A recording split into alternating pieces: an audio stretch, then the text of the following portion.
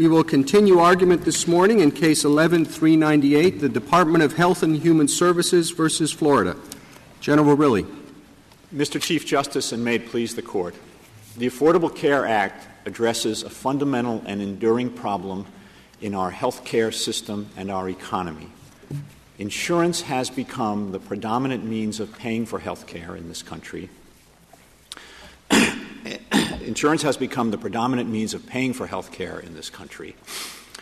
For most Americans, for more than 80% of Americans, the insurance system does provide effective access.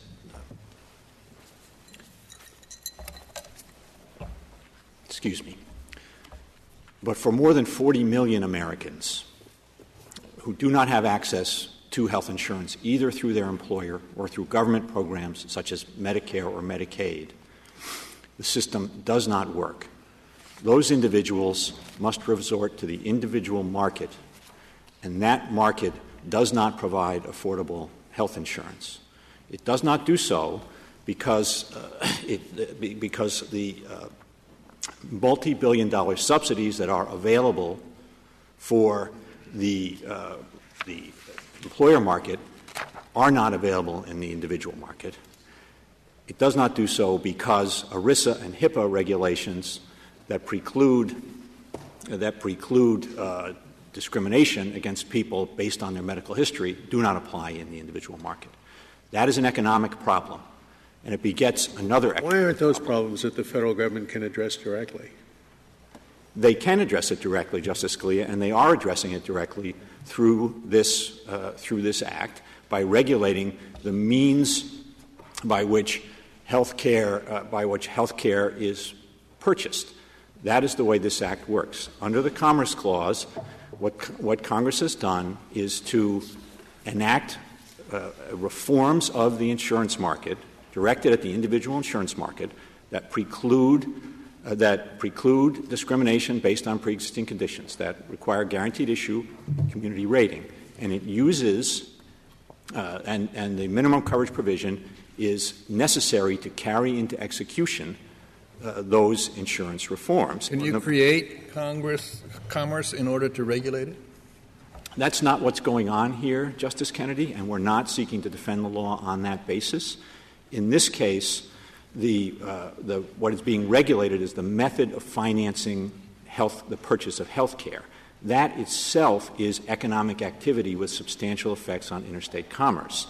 And so any self-purchasing, anything I if I'm in any market at all, my failure to purchase something in that market subjects me to regulation.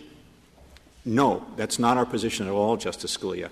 In the healthcare market, the healthcare market is characterized by the fact that, aside from the few groups that Congress chose to exempt from the minimum coverage requirement, those who for religious reasons don't participate, those who are incarcerated, Indian tribes, virtually everybody else is either in that market or will be in that market. And the distinguishing feature of that is that people cannot generally control when they enter that market or what they need when they enter that market. The same, it seems to me, would be true, say, for the market in emergency services. Police, fire, ambulance, roadside assistance, whatever. You don't know when you're going to need it. You're not sure that you will. But the same is true for health care. You don't know if you're going to need a heart transplant or if you ever will. So there's a market there. In some extent, we all participate in it.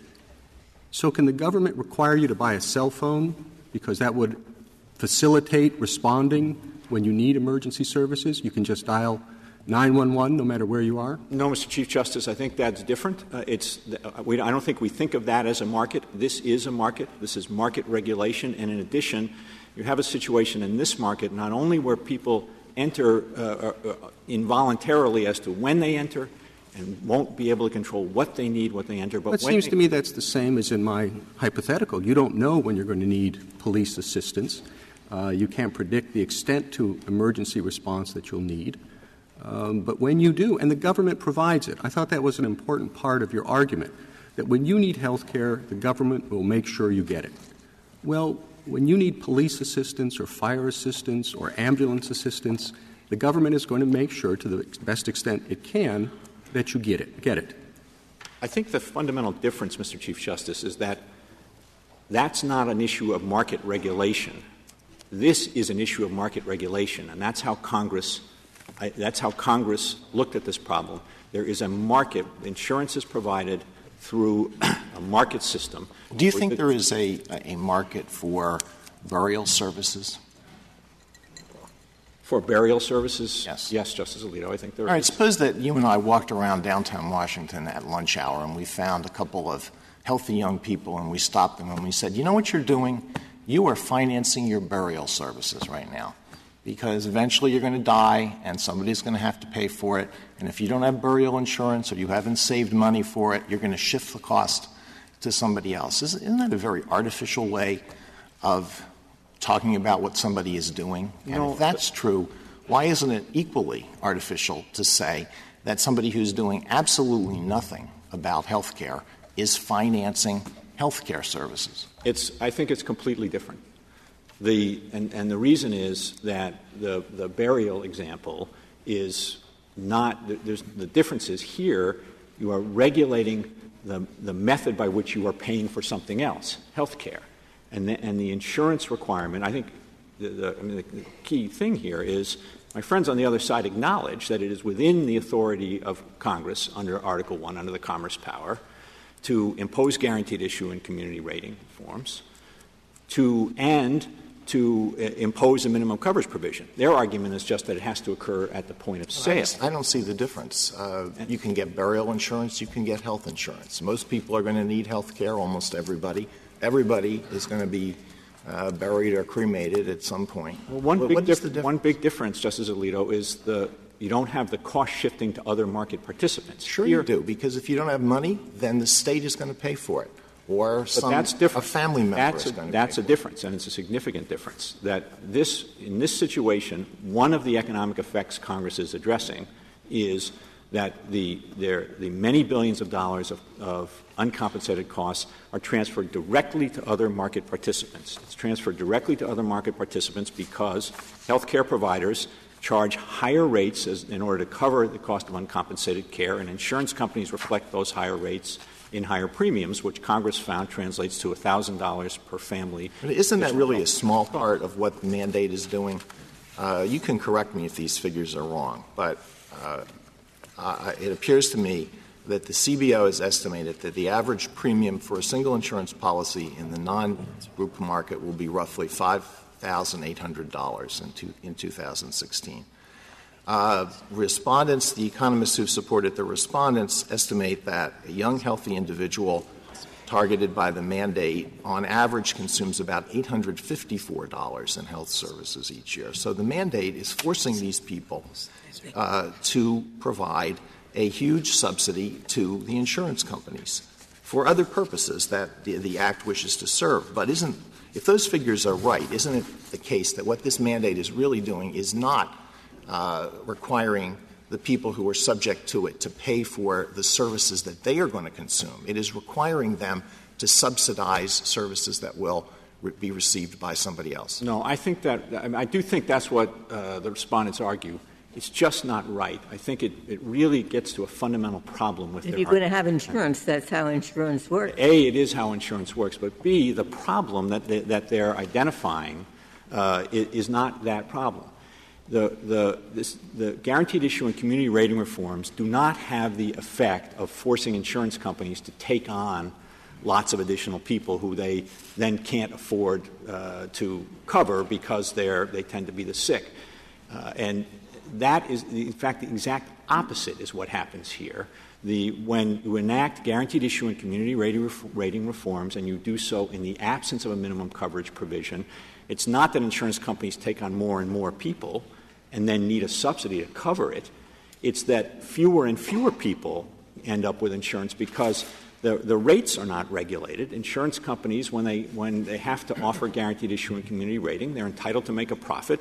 They charge rates sufficient to cover only the sick population because health. Could you help me with this? Assume for the moment, you may disagree, assume for the moment that this is unprecedented. This is a step beyond what our cases have allowed, the affirmative duty to act to go into commerce.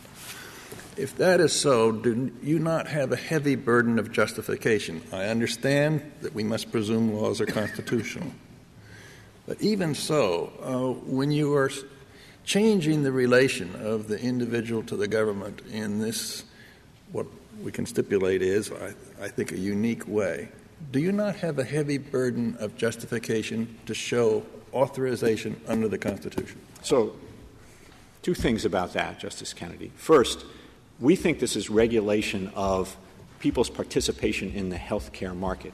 And all this minimum coverage provision does is say that instead of requiring insurance at the point of sale, that Congress has the authority under the commerce power and the necessary proper power to ensure that people have insurance in advance of the point of sale because of the unique nature of this market, because this is a market in which although most of the population is in the market most of the time, 83% visit a physician every year, 96% over a 5-year period. So virtually everybody in society is in this market, and you've got to pay for the health care you get. The predominant way in which it's paid for is insurance, and the respondents agree that Congress could require that you have insurance in order to get health care or forbid health care from being provided. Why do you define the market that broadly? Health care. It may well be that everybody needs health care sooner or later, but not everybody needs a heart transplant. Not everybody needs a liver transplant. That's correct, Scalia, but you never know whether you're going to Could be you that define person. the market? Everybody has to buy food sooner or later, so you define the market as food. Therefore, everybody's in the market. Therefore, you can make people buy broccoli. No, it's quite different. It's quite different.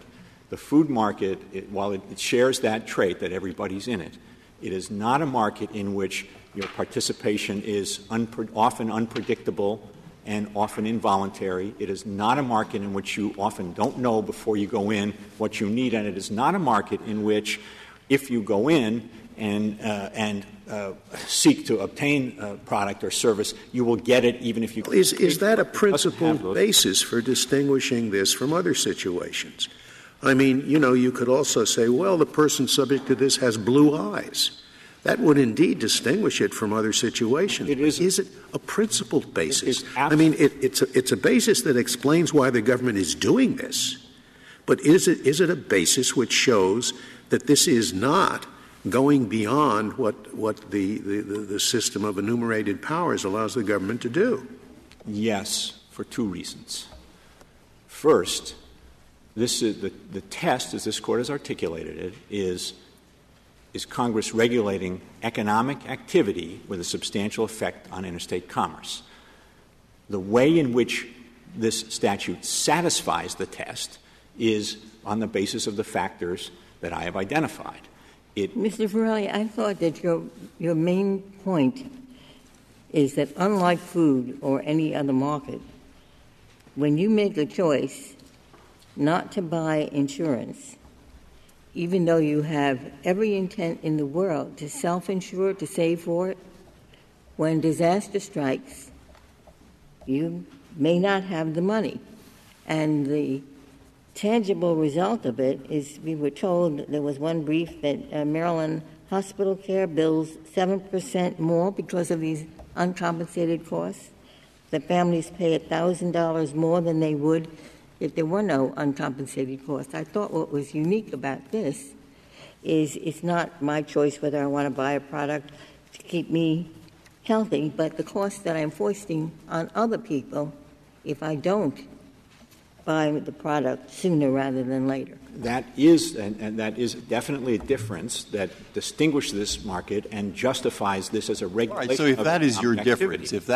difference, I'm somewhat uncertain about your answers to, for example, Justice Kennedy asked, can you, under the Commerce Clause, Congress create commerce where previously none existed? Well, I thought the answer to that was, since McCulloch versus Maryland, when the court said Congress could create the Bank of the United States, which did not previously exist, which job was to create commerce that did not previously exist. Since that time, the answer's been yes.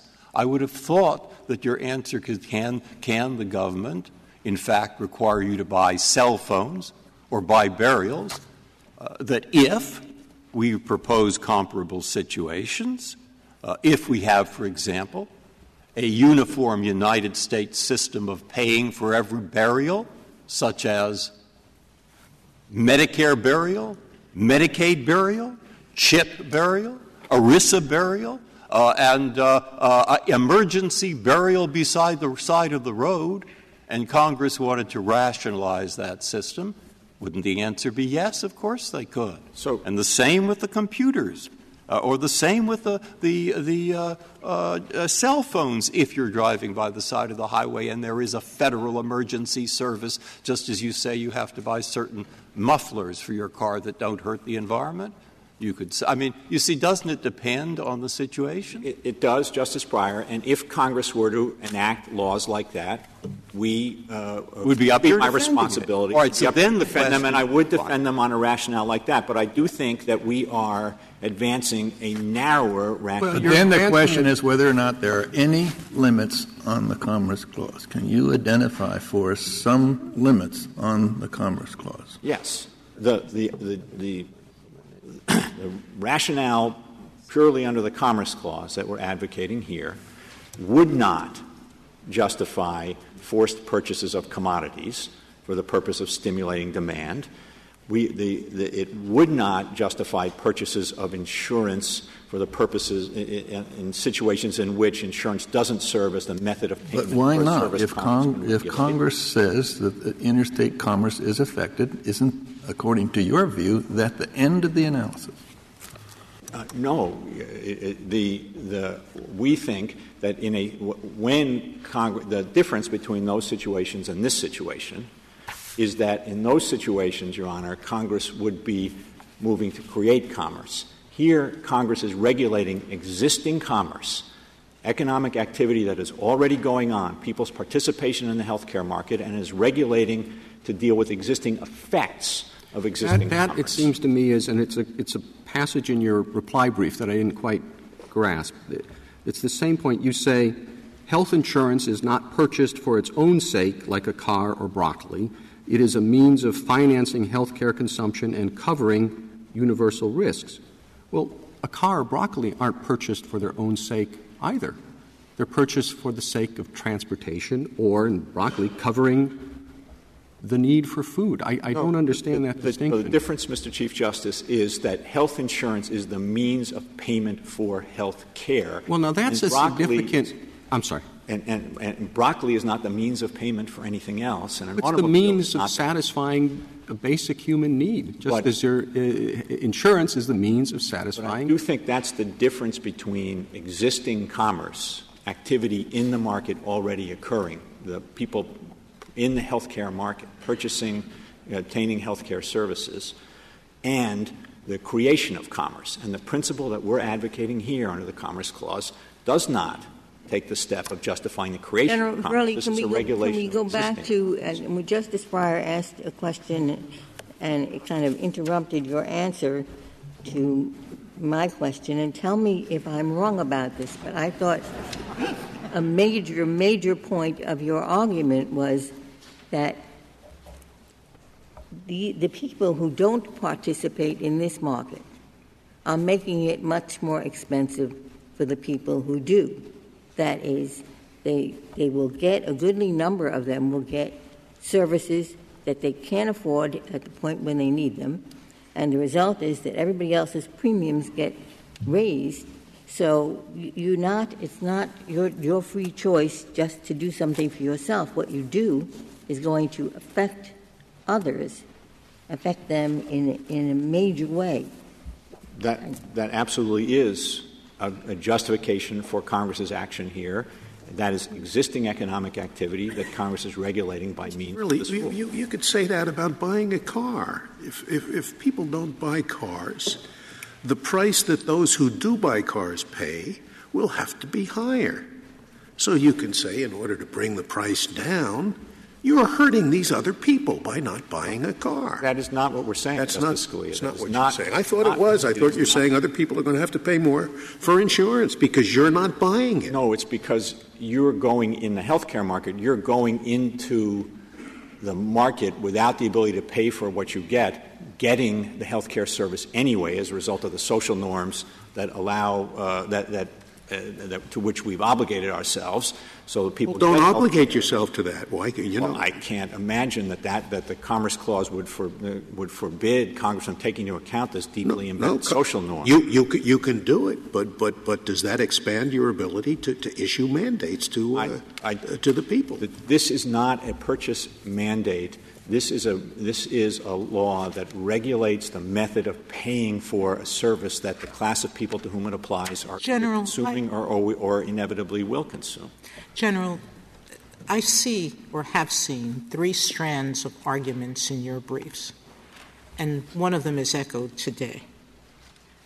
The first strand that I've seen is that Congress can pass any necessary laws to affect those powers within its rights, i.e., because it made a decision that to affect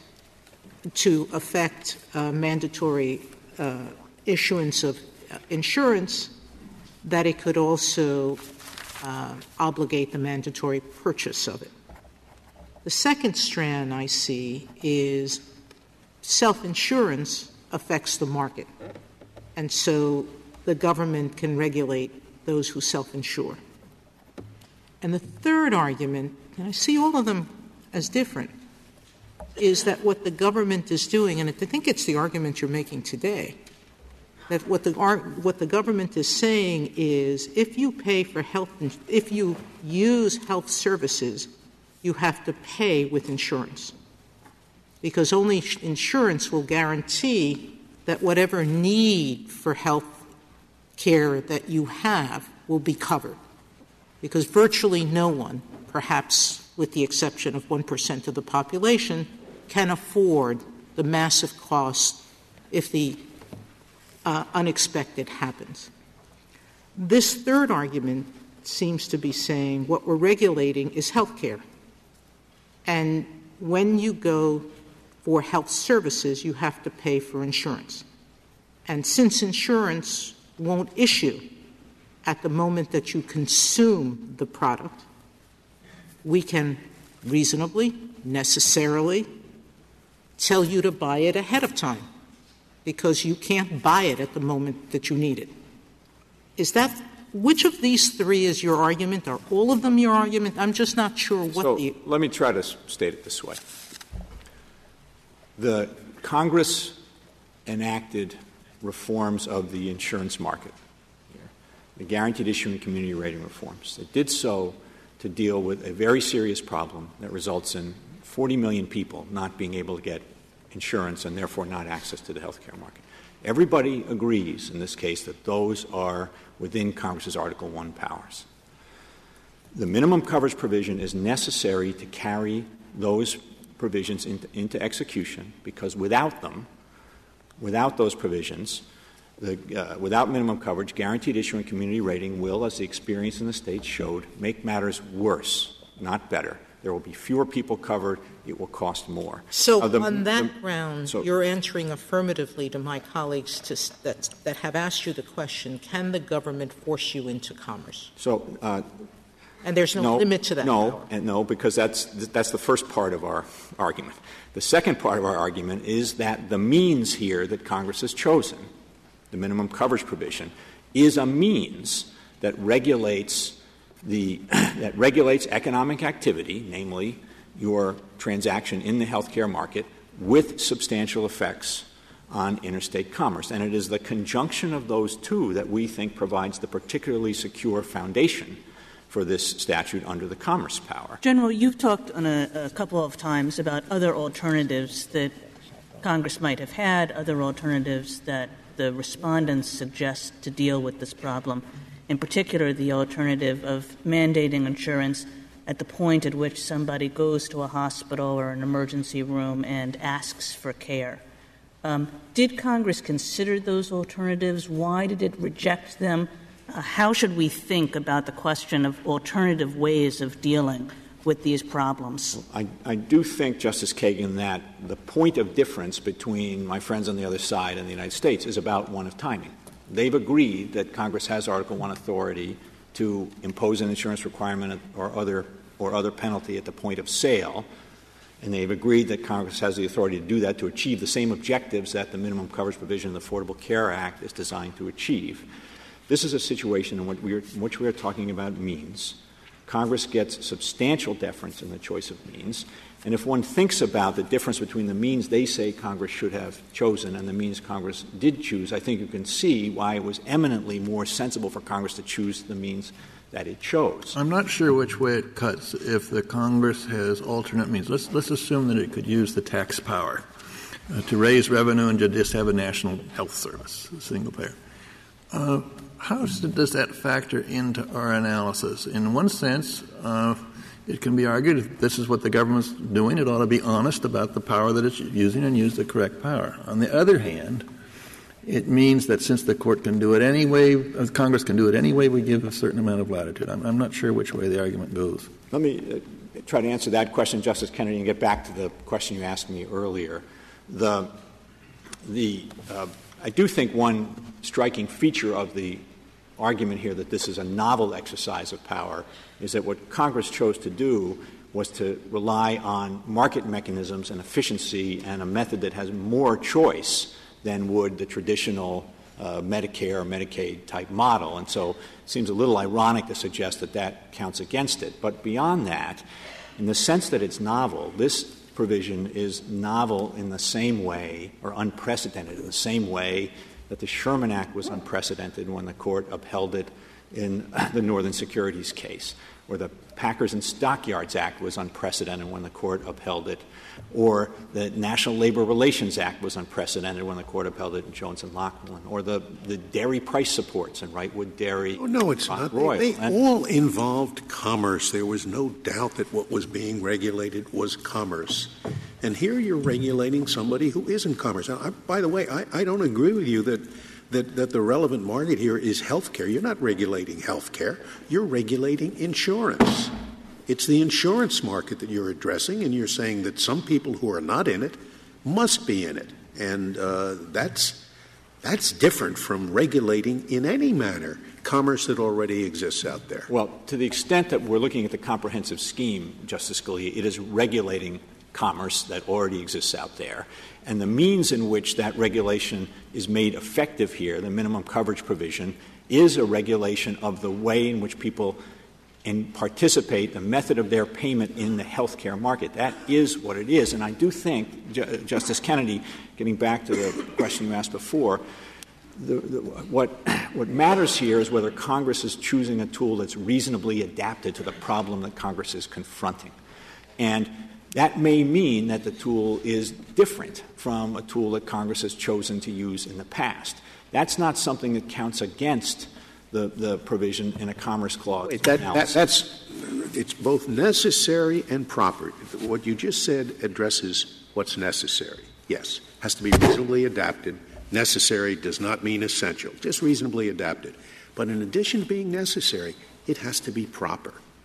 And we've held in two cases that something that was reasonably adapted was not proper because it violated the sovereignty of the states, which was implicit in the constitutional structure. The argument here is that this also is maybe necessary, but it's not proper because it violates an equally evident principle in the Constitution, which is that the federal government is not supposed to be a government that has all powers, that it's supposed to be a government of limited powers. And that's what all this questioning has been about. What is left? If the government can do this, what else can it not do? This does not violate the norm of proper, as this Court articulated it in Prince or in New York, because it does not interfere with the states as sovereigns. This is a regulation that This is a regulation. But that wasn't my point. That is not the only constitutional principle that exists. An equally evident constitutional principle is the principle that the federal government is a government of enumerated powers. and that the vast majority of powers remain in the states and do not belong to the federal government. Do you acknowledge that that's a principle? Of course we do, Your Honor. And that's what we're talking about. And the way in which this Court, in its cases, has policed the boundary of what's in the national sphere and what's in the local sphere is to ask whether Congress is regulating economic activity with a substantial effect on interstate commerce. And here, I think it's really impossible in view of our history to say that Congress is invading the state sphere. This is a market in which 50% of the people in this country get their health care through their employer.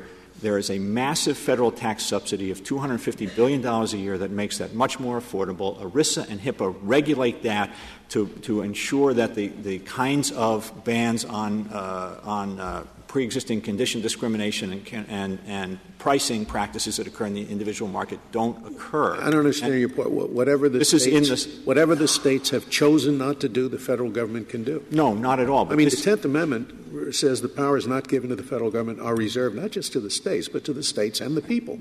And the argument here is that the people were left to decide whether they want to buy insurance or not. But, Your Honor, this is what the Court has said, and I think it would be a very substantial departure from what the Court has said, is that when Congress is regulating economic activity with a substantial effect on interstate commerce, that will be upheld. And that is what is going on here. And to embark on, I would submit with all due respect, to embark on the kind of analysis that my friends on the other side suggest the Court ought to embark on is to import Lochner-style substantive due process. The key in Lochner is that we were talking about regulation of the states, right? And the states are not limited to enumerated powers. The federal government is. And it seems to me it's an entirely different question when you ask yourself whether or not there are going to be limits on the federal power as opposed to limits on the states, which was the issue in Lochner. I agree, except, Mr. Chief Justice, that what the Court has said, as I read the Court's cases, is that the way in which you ensure that the federal government stays in its sphere and that the sphere reserved to the states is protected is by policing the boundary. Is the national government regulating economic activity with substantial effect on interstate commerce? But the reason this is concerning is because it requires the individual to do an affirmative act. In the law of torts, our tradition, our law has been that you don't have the duty to rescue someone if that person's in danger. The blind man's walking in front of a car and you do not have a duty to stop him, absent some relation between you. And there's some severe moral criticisms of that rule, but that's generally the rule. And here the government is saying that the federal government has a duty to tell the individual citizen that it must act, and that is different from what we have in previous cases.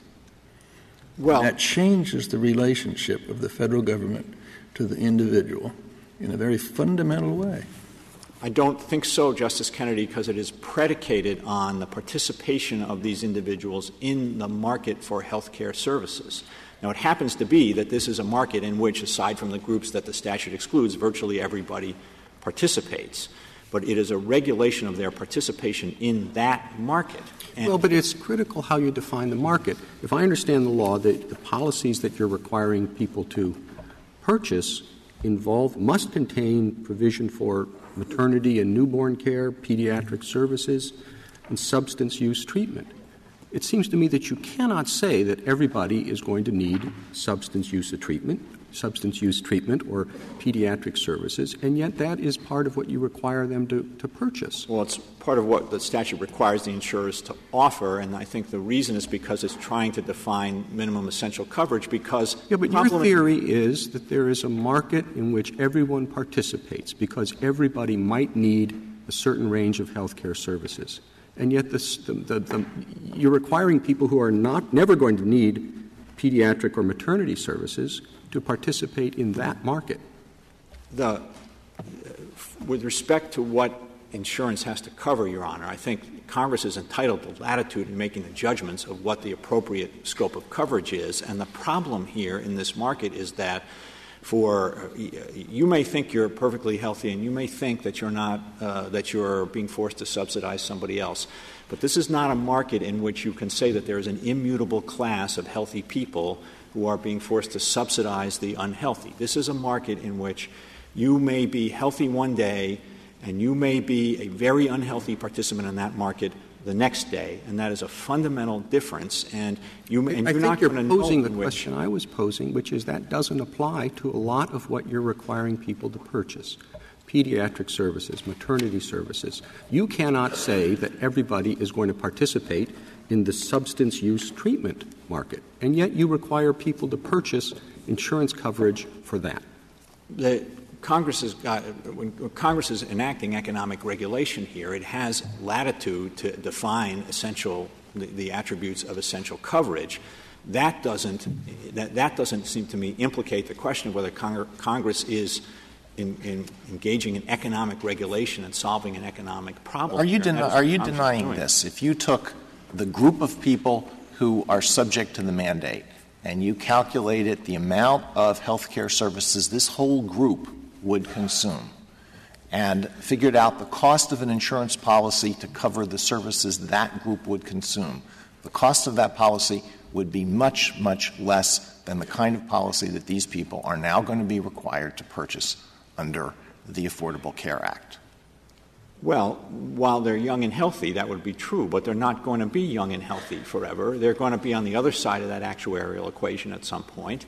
And, of course, you don't know which among that group is the person who's going to be hit by the bus or get the definitive diagnosis. So the point is, well, no, you take into account that some people in that group are going to be hit by a bus. Some people in that group are going to unexpectedly contract or be diagnosed with a disease that is very expensive to treat. But if you take their costs and you calculate that's a lot less than the amount that they're going to be required to pay.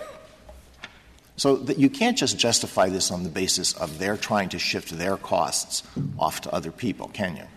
Well, no, the people in that class get benefits too, Justice Alito. They get the guaranteed issue benefit that they would not otherwise have, which is an enormously valuable benefit.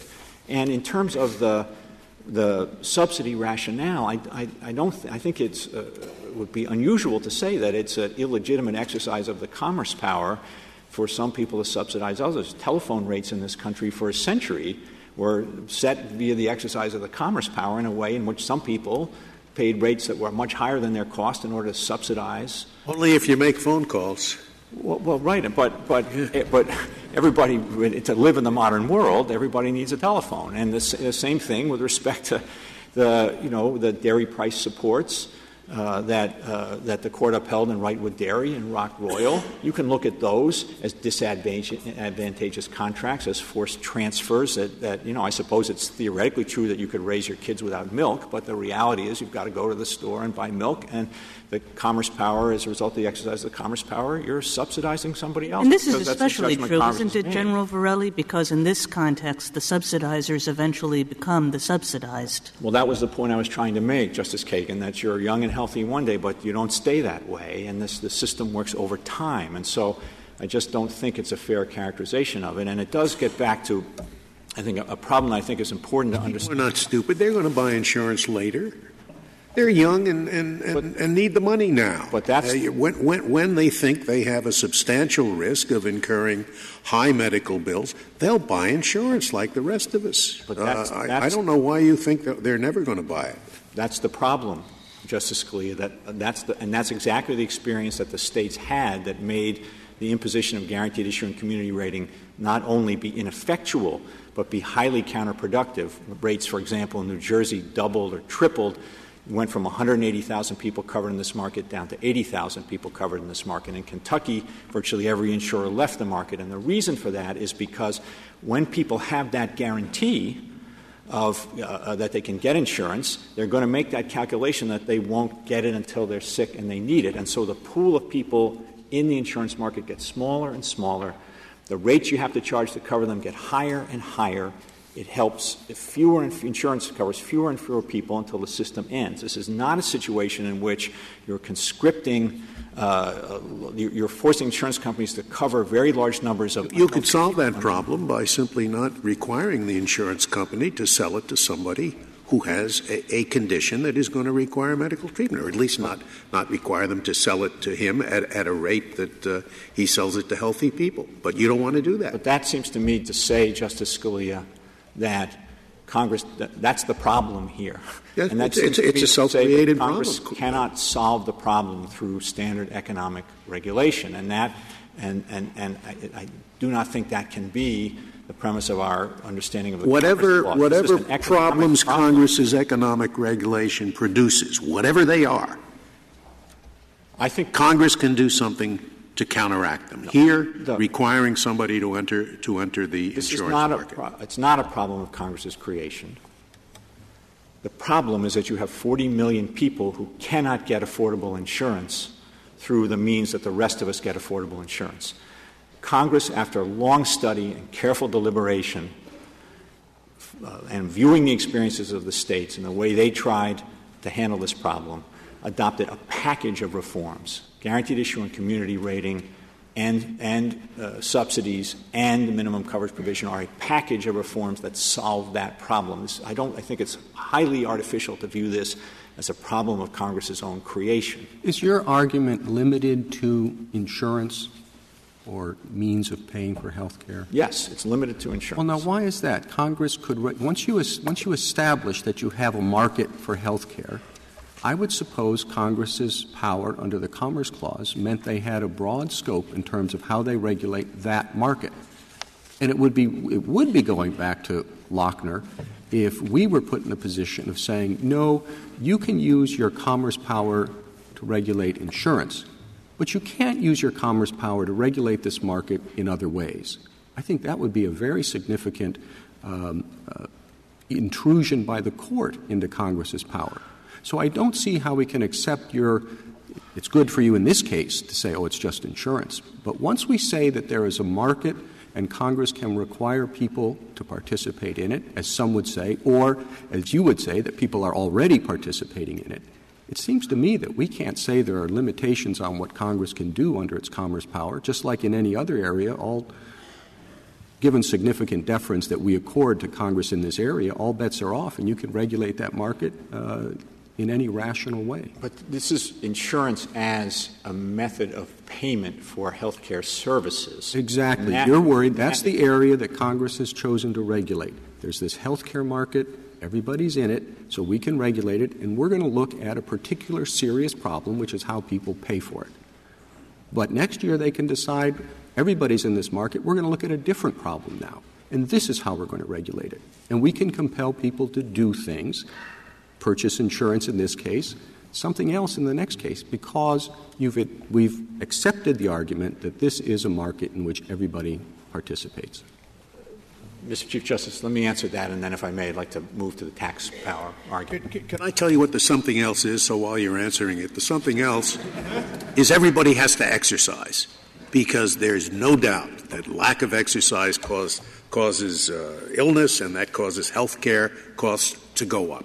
So the federal government says everybody has to join an exercise club. That's the something else. No, the position we're taking here would not justify that rule, Justice Scalia, because health club membership is not a means of payment for consumption of anything in a market. Right. That's exactly right. But it doesn't seem responsive to my concern that there's no reason, once we say this is within Congress's commerce power, there's no reason other than our own arbitrary judgment to say all they can regulate is the method of payment. They can regulate other things that affect this now conceded interstate market in health care in which everybody participates. But I think it's common ground between us and the respondents that this is an interstate market in which everybody participates, and they agree that Congress could impose the insurance requirement at the point of sale. And this is just a question of timing and whether the necessary and proper authority gives Congress, because of the particular features of this market, the ability to impose the insurance, the need for insurance, the maintenance of insurance before you show up to get health care rather than at the moment you get up right. to No, I think you're get just health care. Unless I'm missing something, I think you're just repeating the idea that this is the regulation of the method of payment. And I understand that argument. And it may be a good one. But what I'm concerned about is once we accept the principle that everybody is in this market, I don't see why Congress's power is limited to regulating the method of payment and doesn't include, as it does in any other area. What other area have we said Congress can regulate this market, but only with respect to prices, but only with respect to means of travel? No, once you're in the interstate commerce and can regulate it, pretty much all bets are off. But we agree Congress can regulate this market. ERISA regulates this market. HIPAA regulates this market. The market is regulated at the federal level in very significant ways already. So I don't think that's the question, Mr. Chief Justice. The question is there a limit to the authority that we're advocating here under the Commerce Power? And the answer is yes, because we are not advocating for a power that would allow Congress to compel Could you just say, purchases. before you move on, could you express your limiting principle as succinctly as you possibly can? Congress can force people to purchase a product where the failure to purchase the product has a substantial effect on interstate commerce if what? If this is part of a larger regulatory scheme? Is that it? Is there anything more? We got two, and they're different. Let me state them. First, with respect to the comprehensive scheme. When Congress is regulating, is enacting a comprehensive scheme that it has the authority to enact, that the necessary and proper clause gives it the authority to include regulation, including a regulation of this kind, if it is necessary to counteract risks attributable to the scheme itself, that people engage in economic activity that would undercut the scheme. It's very much like Wickard in that respect, very much like Raich in that respect. With respect to the considering the Commerce Clause alone and not embedded in the comprehensive scheme, our position is that Congress can regulate the method of payment by imposing an insurance requirement in advance of the time in which the service is consumed, when the class to which that requirement applies either is or virtually will certain to be in that market, when the timing of one's entry into that market and what you will need when you enter that market is uncertain, and when you will get the care in that market, whether you can afford to pay for it or not, and shift costs to other market participants. So those are our views. Those are the principles we're advocating for, and it's, in fact, the conjunction of the two of them here that makes this, we think, a strong case under the Commerce Clause. General, could you turn to the tax clause? Yes, thank you. So I have looked for a case that involved the issue of whether something denominated by Congress as a penalty was nevertheless treated as a tax, except in those situations where the code itself or the statute itself said treat the penalty as a tax. Do you know of any case where we've done that? Well, I think I would point the Court to the license tax case where it was denominated a fee and not a tax, and the Court upheld it as an exercise of the taxing power in a situation in which the structure of the law was very much like the structure of this law, in that there was a separate standalone provision that set the predicate and then a separate provision imposing the fee. But fees, license fees, fees for a hunting license, everybody knows those are taxes. I mean, I don't think there's as much of a difference between a fee and a tax as there is between a penalty and a tax. And I think in terms of the tax power, I think it's useful to separate this into two questions. One is a question of characterization. Can this be characterized as a tax? And the second, is it a constitutional exercise of the power? With respect to the question of characterization, this is in the Internal Revenue Code. It is administered by the IRS. It is paid on your Form 1040 on April 15th. But yesterday you told me you listed a number of penalties that are enforced through the tax code that are not taxes, and they're not penalties related to taxes. They may still be exercises of the taxing power, Justice Ginsburg, as this is. And I think there isn't a case in which the Court has, to my mind, suggested that anything that bears this many indicia of a tax can't be considered as an exercise of the taxing power. In fact, it seems to me the license tax cases point you in the opposite direction, and beyond that, it seems to me the right way to think about this question is whether it is capable of being understood as an exercise of the tax power. The President said it wasn't a tax, didn't he? Well, Justice Scalia, there's two things about that. First is it seems to me what matters is what power Congress was exercising. And I think it's clear that they were exercising the tax power as well as. You're making two arguments. Number one, it's a tax, and number two, even if it isn't a tax, it's within the taxing power. I'm just addressing the first. What the President said is it a tax or not a tax? The President didn't think it was. The President said it wasn't a tax increase because it ought to be understood as an incentive to get people to have insurance. I don't think it's fair to infer from that anything about whether this is an exercise of the tax power or not. Well, isn't the tax is to raise revenue? Tax is a revenue-raising device, and the purpose of this exaction is to get people into the health care risk pool before they need medical care, and so it will be successful if it doesn't raise any revenue, if it gets people to buy the insurance. That's what this penalty is. This penalty is designed to affect conduct. The conduct is buy health protection, buy health insurance before you have a need for medical care. That's what the penalty is designed to do, not to raise revenue. That is true, Justice Ginsburg. That is also true of the marijuana tax that was upheld in Sanchez. That's commonly true of penalties under the Code. They do, if they raise revenue, they are exercises of the taxing power. But their purpose is not to raise revenue. Their purpose is to discourage behavior. The mortgage deduction works that way.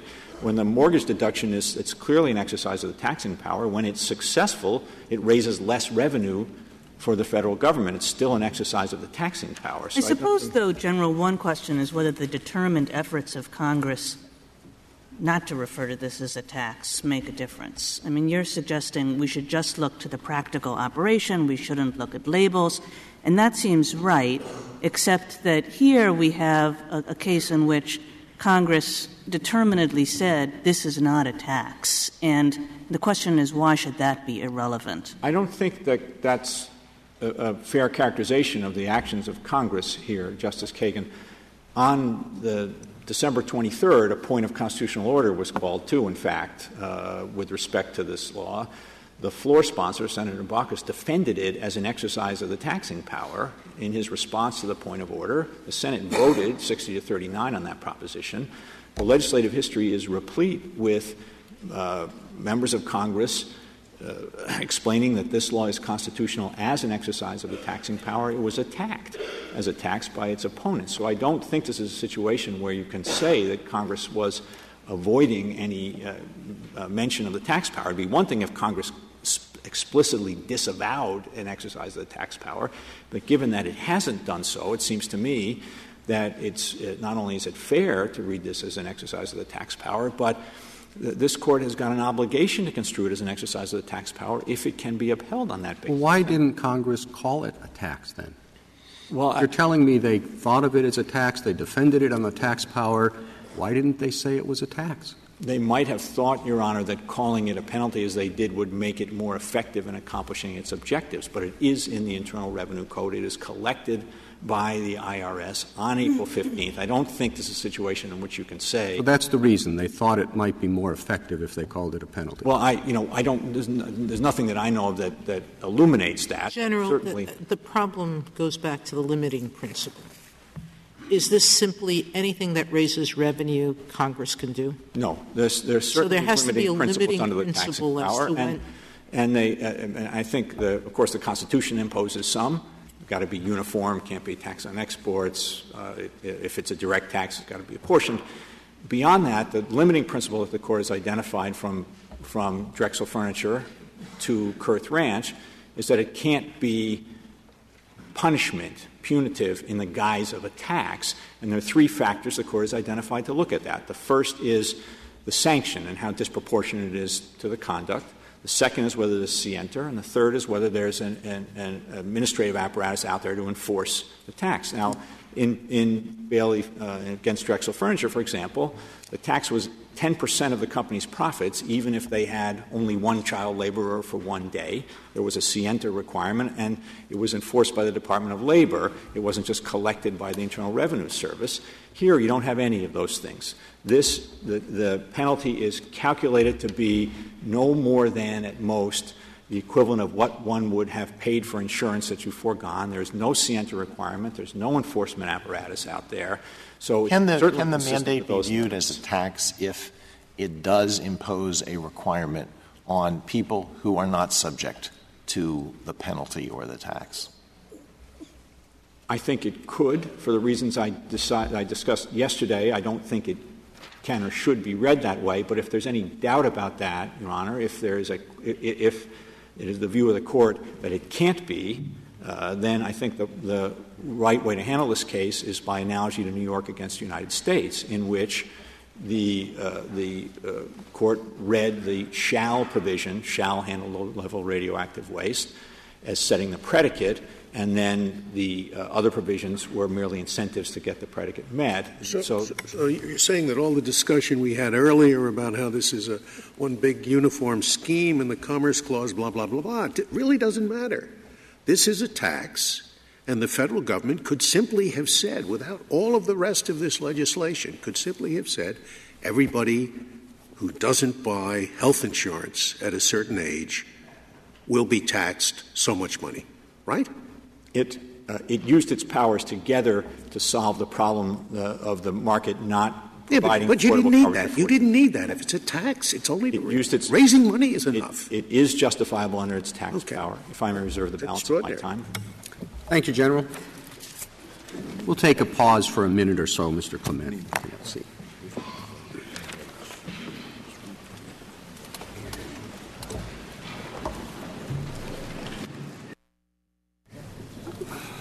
Okay. All right, why don't we get started again?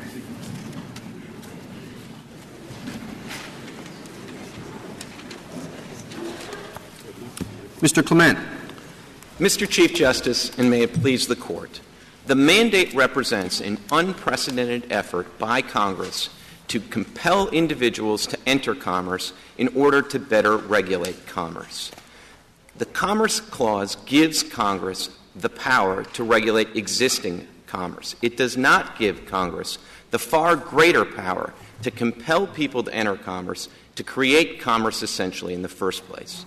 Now, Congress, when it passed this statute, did make findings about why it thought it could regulate the commerce here. And it justified the mandate as a regulation of the economic decision to forego the purchase of health insurance. That is a theory without any limiting principle. Do you accept the General's position that you have conceded that Congress could say, if you're going to consume health services, you have to pay by way of insurance?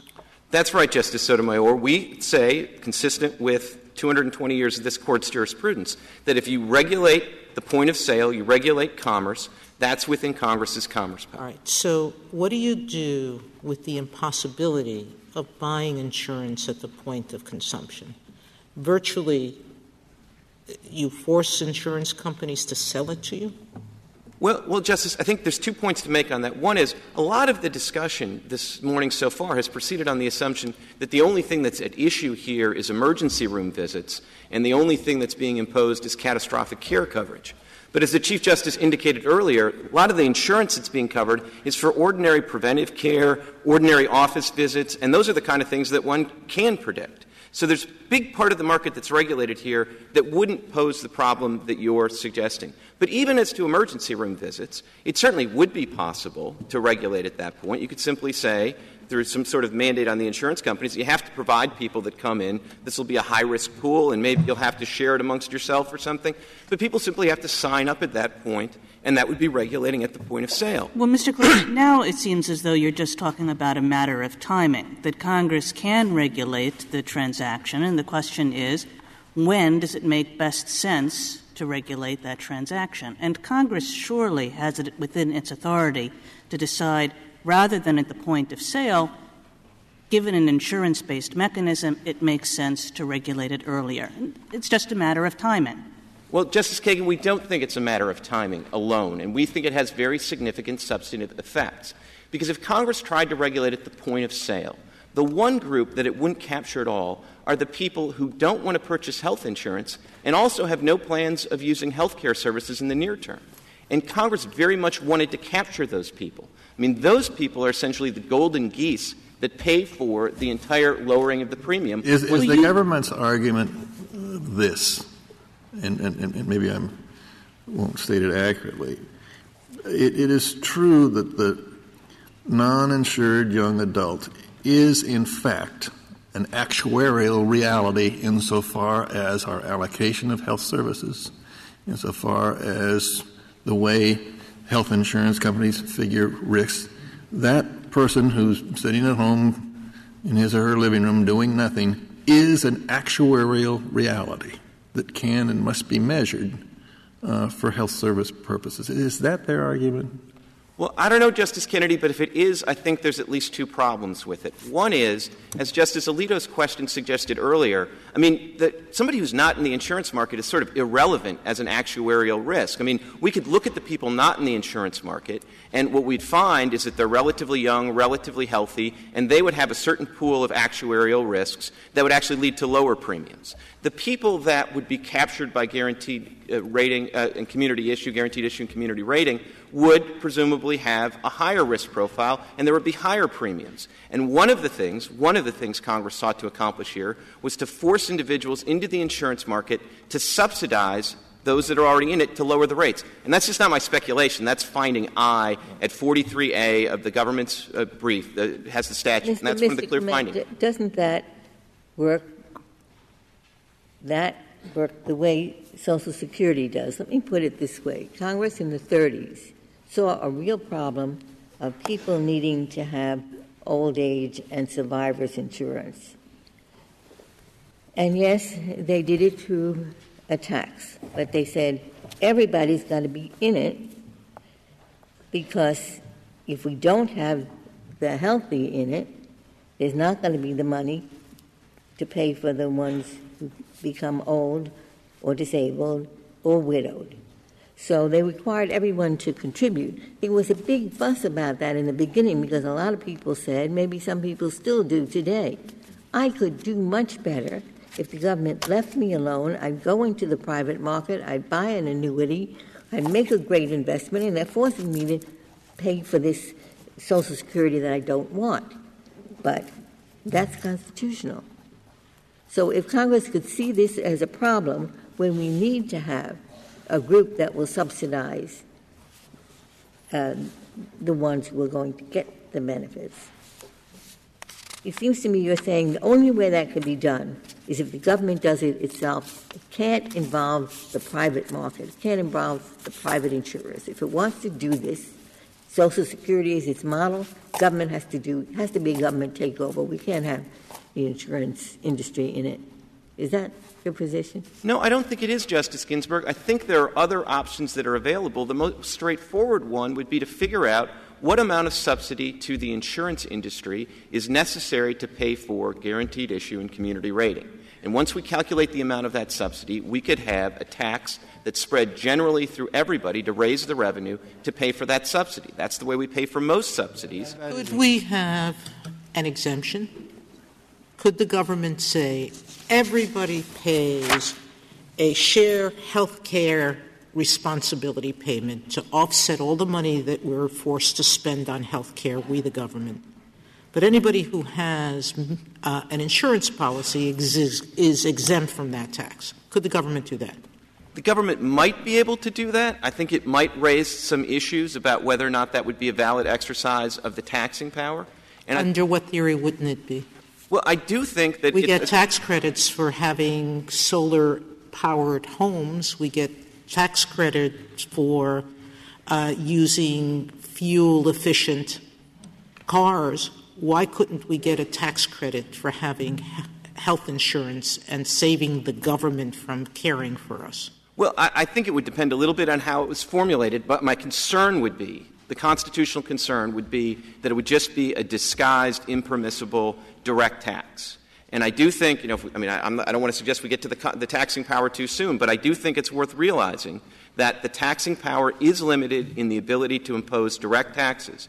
And the one thing I think the framers would have clearly identified as a direct tax is a tax on not having something. I mean, the framing generation was divided over whether a tax on carriages was a direct tax or not. Hamilton thought that was an indirect tax. Madison thought it was a direct tax. I have little doubt that both of them would agree that a tax on not having a carriage would have clearly been a direct tax. I also think they would have thought it clearly wasn't a valid regulation of the market in carriages. And, if you look at Hilton against the United States, that's this Court's first direct tax. Let me ask, can I go back for a step? Because I don't want to get into a discussion of whether this is a good bill or not. Some people think it's going to save a lot of money. Some people think it won't. So I'm focusing just on the Commerce Clause, not on the Due Process Clause, the Commerce Clause. And I look back into history, and I think if we look back into history, we see sometimes Congress can create commerce out of nothing. That's the National Bank, which was created out of nothing to create other commerce out of nothing. I look back into history, and I see it seems pretty clear that if there are substantial effects on interstate commerce, Congress can act. And I look at the person who's growing marijuana in her house, or I look at the farmer who's growing wheat for home consumption. This seems to have more substantial effects. Is this commerce? Well, it seems to me more commerce than marijuana. Is it, in fact, regulation? Well, why not? If creating the bank is, why isn't this? And then you say, but one thing here out of all those things is different, and that is you're making somebody do something. I say, hey, can't Congress make people drive faster than 40 miles an hour on a road? Didn't they make that man in growing his own wheat go out into the market and buy other wheat for his cows? Didn't they make if she married somebody who had marijuana in her basement, wouldn't she have to go and get rid of it? Affirmative action? Where does this distinction come from? It sounds like sometimes you can and sometimes you can't. So what is argued here is there is a large group of what about a person that we discovered that there are a disease is sweeping the United States, and 40 million people are susceptible, of whom 10 million will die? Can't the federal government say all 40 million get inoculation? So here we have a group of 40 million, and 57% of those people visit emergency care or other care which we're paying for, and 22% of those pay more than $100,000 for that. And Congress says they're in the midst of this big thing. We just want to rationalize this system they're already in. So there, you got the whole argument. And I would like you to tell me, looking back... Answer those questions in inverse order. No, it's one question. It's looking back at that history. The thing I can see that you say to some people, go buy, why does that make a difference in terms of the Commerce Clause? Well, Justice Breyer, let me start at the beginning of your question with McCulloch. McCulloch was not a commerce power case. It was both? It was not. No, the bank was not justified and the corporation was not justified as an exercise of the commerce power. So that is not a case that says that it's okay to conjure up the bank as an exercise of the commerce power. And what, of course, the Court didn't say, and I think the Court would have had a very different reaction to, is, we're not just going to have the bank, because that would be necessary and proper. We're going to force the citizenry to put all their money in the bank, because if we do that, then we know the Bank of the United States will be secure. I think the framers would have identified the difference between those two scenarios, and I don't think that the great Chief Justice would have said that forcing people to put their deposits in the Bank of the United States was necessary and proper. Now, if you look through all the cases you mentioned, I do not think you will find a case like this. And I think it's telling that you won't. The regulation of the wheat market in Wickard against Filburn, all this effort to address the supply side and what producers could do, what Congress was trying to do was support the price of wheat. would have been much more efficient to just make everybody in America buy 10 loaves of bread. That would have had a much more direct effect on the price of wheat in the prevailing market. But we didn't do that. We didn't say, when we had problems in the automobile industry, that we're not just going to give you incentives, not just cash for clunkers. We're going to actually have everybody over $100,000 has to buy a new car. Well, Mr. Clement, the key to the government's argument to the contrary is that everybody is in this market. It's all right to regulate Wickard against Filburn because that's a particular market in which the farmer had been participating. Everybody is in this market, so that makes it very different than the market for cars or the other hypotheticals that you came up with. And all they're regulating is how you pay for it. Well, with respect, Mr. Chief Justice, I suppose the first thing you have to say is what market are we talking about? Because the government, this statute undeniably operates in the health care insurance market.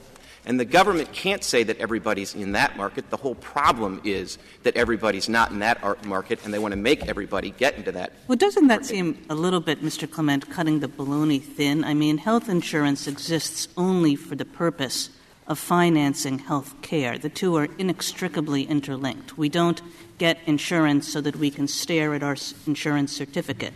We get it so that we can go and access health care. Well, Justice Kagan, I'm not sure that's right. I think what health insurance does and what all insurance does is it allows you to diversify risk. And so it's not just a matter of I'm paying now instead of paying later. That's credit. Insurance is different than credit. Insurance guarantees you an upfront, locked-in payment, and you won't have to pay any more than that, even if you incur much greater expenses. And in every other market that I know of for insurance, we let people basically make the decision whether they're relatively risk-averse, whether they're relatively non-risk-averse, and they can make the judgment. But we don't in car insurance, meaning we tell people buy car, not we, the states do, although I'll ask you the question, do you think that if some states decided not to impose an insurance requirement, that the federal government would be without power to legislate and require every individual to buy car insurance? Well, Justice Sotomayor, let me say this, which is to say, you're right in the first point to say that it's the states that do it, which makes it different right there. But it's also that goes back to the substantive due process question.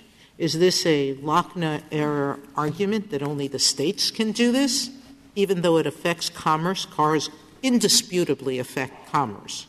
So are you arguing that because the states have done it all along, the federal government is no longer permitted to legislate in this area? No, I think you might make a different argument about cars than you would make about health insurance, unless you tried to say that, health insurance, I've never gotten into an accident, thankfully, and I hope never. The vast majority of people have never gotten into an accident where they've injured others.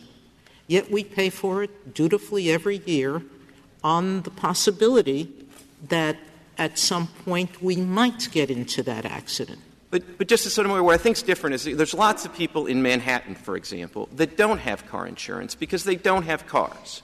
And so they have the option of withdrawing from that market. It's not a direct imposition from the government. So even the car market is different from this market where there's no way to get outside of the regulatory web. And that's, I think, one of the real problems with this because, we take as a given. But the given is that virtually everyone, absent some intervention from above, meaning that someone's life will be cut short in a fatal way, virtually everyone will use health care. At some point, that's right. But all sorts of people will not, say, use health care in the next year, which is the relevant period for the insurance. But you think you can better than the actuaries or better than the members of Congress who worked on it look at the 40 million people who are not insured and say which ones next year will or will not use, say, emergency care? Can you do that any better than if we knew that 40 million people were suffering, about to suffer, a contagious disease, and only 10 million would get sick? Of course not. We don't know which. Of course not, Justice Breyer, but the point is that once Congress decides it's going to regulate extant commerce, it is going to get all sorts of latitude to make the right judgments about actuarial predictions, which actuarial to rely on, which one not to rely on. The question that's a proper question for this Court, though, is whether or not, for the first time ever in our history, Congress also has the power to compel people into commerce, because it turns out that would be a very efficient thing for purposes of Congress's optimal regulation of that market. But, Mr. Clement, this goes back to the Chief Justice's question, but of course the theory behind not just the government's case, but the theory behind this law is that people are in this market right now, and they're in this market because people do get sick, and because when people get sick, we provide them with care without making them pay. And it would be different, if you were up here saying, I represent a class of Christian Scientists, then you might be able to say, look, why are they bothering me? But absent that, you're in this market, you're an economic actor. Well, Justice Kagan, once again, it depends on which market we're talking about. If we're talking about the health care insurance market... Well, we're talking about the health insurance market, which is designed to access the health care market. And with respect to the health insurance market that's designed to have payment in the health care market, everybody's not in the market. And that's the premise of the statute. And that's the problem Congress is trying to solve. And if it tried to solve it through incentives, we wouldn't be here. But it's trying to solve it in a way that nobody's ever tried to solve an economic problem before, which is saying, it would be so much more efficient if you were just in this market. But they're in the market in the sense that they're creating a risk that the market must account for. Well, Justice Kennedy, I don't think that's right, certainly in any way that distinguishes this from any other context. When I'm sitting in my house deciding I'm not going to buy a car, I am causing the labor market in Detroit to go south. I am causing maybe somebody to lose their job and for everybody to have to pay for it under welfare. So the cost shifting that the government tries to uniquely associate with this market, it's everywhere. And even more to the point, the rationale that they think ultimately supports this legislation, that, look, it's an economic decision. Once you make the economic decision, we aggregate the decision. There's your substantial effect on commerce. That argument works here. It works in every single industry. Of course, we do know that there are a few people, more in New York City than there are in Wyoming, who never will buy a car. But we also know here, and we don't like to admit it, that because we are human beings, we all suffer from the risk of getting sick, and we also all know that we'll get seriously sick. And we also know that we can't predict when. And we also know that when we do, there will be our fellow taxpayers through the federal government who will pay for this. If we do not buy insurance, we will pay nothing. And that happens with a large number of people in this group of 40 million, none of whom can be picked out in advance. Now, that's quite different from the car situation, and it's different in only this respect. It shows there is a national problem, and it shows there is a national problem that involves money, cost, insurance. So if Congress could do this, should there be a disease that strikes the United States, and they want everyone inoculated, even though 10 million will be hurt, it's hard for me to decide why that isn't interstate commerce, even more so, where we know it affects everybody. Well, Justice Breyer, there are other markets that affect everyone: transportation, food, burial services, though we don't like to talk about that either. There also are situations where there are many economic effects from somebody's failure to purchase a product. And if I could talk about the difference between the health insurance market and the health care market, I mean, ultimately, I don't want you to leave here with the impression that anything turns on that. Because if the government decided tomorrow that they've come up with some private companies come up with a great new wonder drug that would be great for everybody to take, it would have huge health benefits for everybody. And by the way, also, if everybody had to buy it, it would facilitate economies of scale, and the production would be great, and the price would be cheaper, and force everybody in the healthcare market, the actual healthcare market, to buy the wonder drug. I'd be up here making the same argument. I'd be saying that's not a power that's within the commerce power of the federal government. It is something much greater, and it would have been much more controversial. That's one of the important things. In Federalist 45, Madison says the commerce power, that's a new power, but it's not one anyone has any apprehension about. The reason they didn't have any apprehension about it is because it's a power that only operated once people were already in commerce. You see that from the text of the clause. The first kind of commerce Congress gets to regulate is commerce with foreign nations. Did anybody think the fledgling republic had the power to compel some other nation into commerce with us? Of course not. And in the same way, I think if the framers had understood the commerce power to include the power to compel people to engage in commerce. Once again, though, who's in commerce and when are they in commerce? If the effect of all these uninsured people is to raise everybody's premiums, not just when they get sick, if they get sick, but right now, in the aggregate. And Wickard and Raish tell us we should look at the aggregate. And the aggregate of all these uninsured people are increasing the normal family premium, Congress says, by $1,000 a year. Those people are in commerce. They're making decisions that are affecting the price that everybody pays for this service. Justice Kagan, again, with all due respect, I don't think that's a limiting principle. My unwillingness to buy an electric car is forcing up the price of an electric car. If only more people demanded electric car, there'd be economies of scale. No, this and is the very price different, would go Mr. down. Clement, and it's different because of the nature of the health care service, that you are entitled to health care when you go to an emergency room, when you go to a doctor, even if you can't pay for it. So the difference between your hypotheticals and the real case is the problem of uncompensated care, which — Justice Kagan, first of all, I do think this is not the only place where there's uncompensated care. If I don't buy a car and somebody goes on welfare, I'm going to end up paying for that as well. But let me also say that there's a real disconnect then between that focus on what makes this different and the statute that Congress passed.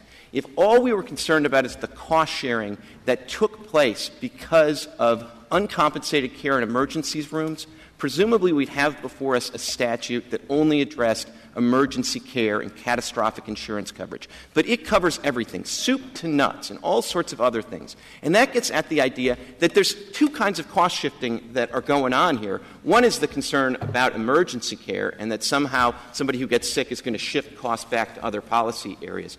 But there's a much bigger cost shifting going on here. And that's the cost shifting that goes on when you force healthy people into an insurance market precisely because they're healthy, precisely because they're not likely to go to the emergency room, precisely because they're not likely to use the insurance they're forced to buy in the health care insurance. That creates a huge windfall. It lowers the price of premiums. And again, this isn't just some lawyer up here telling you that's what it does and trying to second-guess the congressional economic decisions. This is Congress's findings. Findings I on page 43A of the appendix to the government. Right, but all that sounds like you're debating the merits of the bill.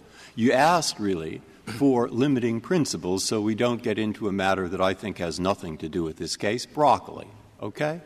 And the limiting principles, you've heard three. First, the Solicitor General came up with a couple joined, very narrow ones. You've seen in Lopez this Court say that Congress cannot get into purely local affairs, particularly where they're non-commercial. And, of course, the greatest limiting principle of all, which not too many accept, so I'm not going to emphasize that, is the limiting principle derived from the fact that members of Congress are elected from states and that 95% of the law of the United States is state law.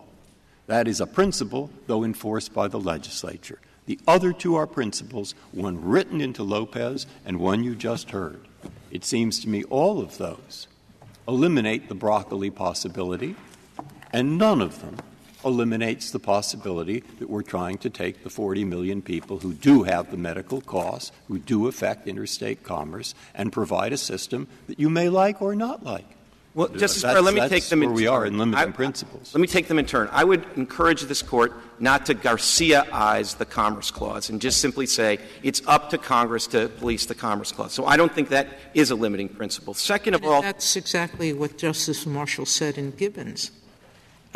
He said that it is the power to regulate.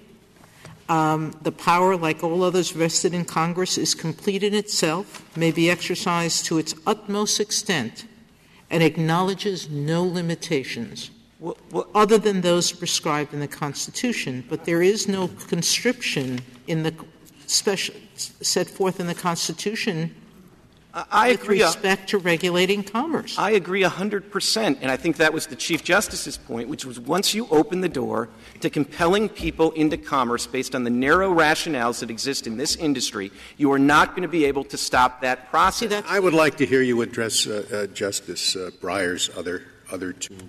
Well, the other two principles are Lopez, and this case really is not — Lopez is a limit on the affirmative exercise of people who are already in commerce. The question is there any other limit to people who aren't in commerce?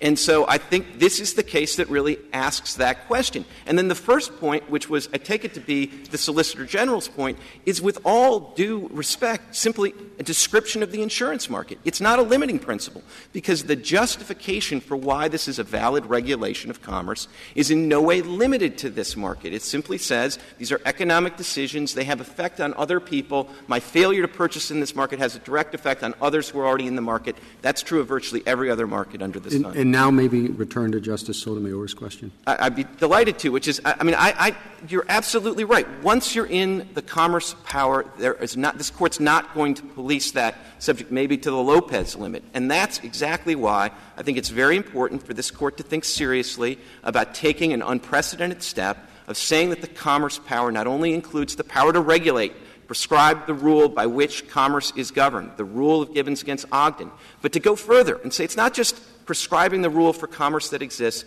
but it is the power to compel people to enter into commerce in the first place. I'd like to say two very brief things about the taxing power, if I could. There are lots of reasons why this isn't a tax. It wasn't denominated a tax. It's not structured as a tax. If it's any tax at all, though, it is a direct tax. Article 1, Section 9, Clause 4, the framers would have had no doubt that a tax on not having something is not an excise tax, but a forbidden direct tax. That's one more reason why this is not proper legislation, because it violates that. The second thing is I would urge you to read the license tax case, which the Solicitor General says is his best case for why you ignore the fact that a tax is denominated into something other. Because that's a case where the argument was that because the federal government had passed a license, not a tax, that somehow that allowed people to take actions that would have been unlawful under state law, that this was some special federal license to do something that was forbidden by state law. This Court looked beyond the label in order to preserve federalism there. What the Solicitor General and the government ask you to do here is exactly the opposite, which is to look past labels in order to upend our basic federalist system. And Could you tell me, do you think the states could pass this mandate? I represent 26 states. I do think the states could pass this mandate. But is there any other area of commerce, business, where we have held that there isn't concurrent power between the state and the federal government to protect the welfare of commerce? Well, Justice Sotomayor, I have to resist your premise, because I didn't answer yes, the states can do it, because it would be a valid regulation of intrastate commerce. I said yes, the states can do it because they have a police power. And that is the fundamental difference between the states on the one hand and the limited and enumerated federal government on the other. Thank you, Mr. Clement.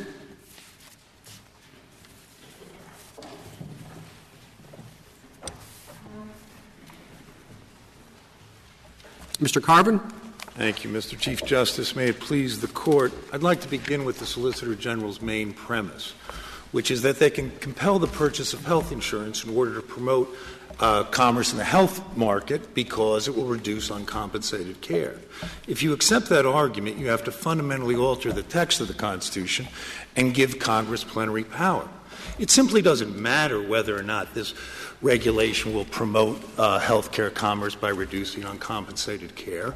All that matters is whether the activity actually being regulated by the Act negatively affects commerce or negatively affects commerce regulation so that it's within the commerce power. If you agree with us that this exceeds commerce power, the law doesn't somehow become redeemed because it has beneficial policy effects in the health care market. In other words, Congress does not have the power to promote commerce. Congress has the power to regulate commerce. And if the power exceeds their permissible regulatory authority, then the law is invalid. Well, surely regulation includes the power to promote. Since the New Deal, we've said there's regulation in there's a market in agricultural products. Congress has the power to subsidize, to limit production, all sorts of things. Absolutely, Chief Justice, and that's the distinction I'm trying to draw. When they're acting within their enumerated power, then obviously they're promoting commerce. But the Solicitor General wants to turn it into a different power. He wants to say we have the power to promote commerce, to regulate anything to promote commerce. And if they have the power to promote commerce, then they have the power to regulate everything, right? I don't think you're addressing their main point, which is that they're not creating commerce in health care. It's already there, and we're all going to need some kind of health care, or most of us will, at some point. I'd like to address that in two ways, if I could, Mr. Chief Justice. In the first place, they keep playing mix and match with the statistics. They say 95% of us are in the health care market, okay? But that's not the relevant statistic, even as the government frames the issue. No one in Congress or the Solicitor General is arguing that going to the doctor and fully paying him creates a problem. The problem is uncompensated care. And they say the uncompensated care arises if you have some kind of catastrophe, hit by a bus, have some prolonged illness. Well, what is the percentage of the uninsured that have those sorts of catastrophes? We know it's got to be a relatively small fraction. So, in other words, but we don't know who they are. We don't. No, and we don't know in advance, but that doesn't change the basic principle that you are nonetheless forcing people for paternalistic reasons to go into the insurance market to insure against risks that they have made the voluntary decision that they have decided not to. But the problem is that they are making the rest of us pay for it, because as much as they say, well, we're not in the market, we don't know when the time when they will be, and the figures of how much more families are paying for insurance because people get sick, they may have intended to self-insure, they haven't been able to meet the bills for cancer, and the rest of us end up paying because people are getting cost-free health care. And the only way to prevent that is to have them pay sooner rather than later, pay up front. Yeah, but my point is this, that, with respect, Justice Ginsburg, conflicts the people who do result in uncompensated care, the free riders. Those are people who default on their health care payments. That is an entirely different group of people, an entirely different activity than being uninsured. So the question is whether or not you can regulate activity because it has a statistical connection to an activity that harms commerce. And my basic point to you is this. The Constitution only gives Congress the power to regulate things that negatively affect commerce or commerce regulation. It doesn't give them the power to regulate things that are statistically connected to things that negatively affect commerce. I'm sorry. Please. I was just going to say, because if they have that power, then they obviously have the power to regulate everything, because everything in the aggregate is statistically connected to something that negatively affects commerce, and every compelled purchase promotes commerce. So in your view right there, I'm just picking on something I'd like to go to if it turned out there was some terrible epidemic sweeping the United States, and we couldn't say that more than 40 or 50%, I can make the number as high as I want, but you'd say the federal government doesn't have the power to get people inoculated, to require them to be inoculated, because that's just statistical. Well, in all candor, I think Morrison must have decided that issue, right? Because people who commit violence... Is your answer to that yes or no? Oh, I'm sorry. My answer is no, they couldn't do it because they could not do it. They cannot require people, even if this disease is sweeping the country, to be inoculated. The federal government has no power, and if there's terror... Okay, fine. Go ahead. Please turn to Justice Kagan. May I just please explain why? Yeah. Violence against women obviously creates the same negative impression on fellow citizens as this communicable disease. And it has huge effects on the health care of our country. Congress found that it increased health care costs by... I agree with you that it had big effects, but the majority thought that was a local matter. I think that's his point. I don't know why having the disease is any more local than beating up a woman, but my basic point is that, notwithstanding its very profound effect on the health care market, this Court said the activity being regulated, i.e. violence against women, is outside the Commerce Clause power. So regardless of whether it has beneficial downstream effects, we must say no. Congress doesn't have that power. Why not? Because everything has downstream effects on commerce, and every compelled purchase promotes commerce. It by definition, helps the sellers and existing customers. Mr. Carvin, isn't there this difference between Justice Breyer's hypothetical and the law that we have before us here? In his hypothetical, the harm to other people from the communicable disease is the result of the disease. It is not the result of something that the government has done. Whereas here, the reason why there's cost shifting is because the government has mandated that. It has required hospitals to provide emergency treatment, and instead of paying for that through a tax, which would be borne by everybody, it has it has set up a system in which the cost is surreptitiously shifted to people who have health insurance and who pay their bills when they go to the hospital. Justice Alito, that is exactly the government's argument. It's an extraordinarily illogical argument. And then if that's so, is it let me just change my example under pressure and say that, in fact, it turns out that 90% of all automobiles driving interstate without certain equipment put up pollution which travels interstate, not 100%. Maybe only 60%. Does the EPA have the power then to say you've got to have an anti-pollution device? It's statistical. What they can't do, yes, if you have a car, they can require you to have an anti-pollution. Then you're not going on statistics. You're going on something else, which is what I'd like to know what it is. It's this. They can't require you to buy a car with an anti-pollution device. Once you've entered the market and made a decision, they can regulate the terms and conditions of the car that you do, and they can do it for all sorts of reasons. What they can't do is compel you to enter the market. Now and then you've changed the ground of argument, which I accept as totally legitimate.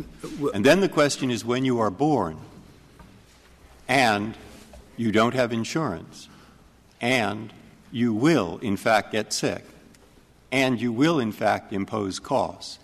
Have you, perhaps involuntarily, perhaps simply because you are a human being, entered this particular market, which is a market for health care?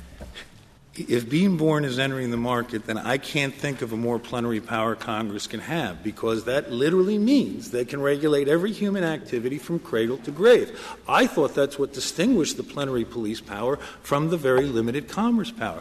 I don't disagree that giving the Congress plenary power to mandate property transfers from A to B would be a very efficient way of helping B and of accomplishing Congress's objective. I see the point. You go back to Justice Kagan. Don't forget her question.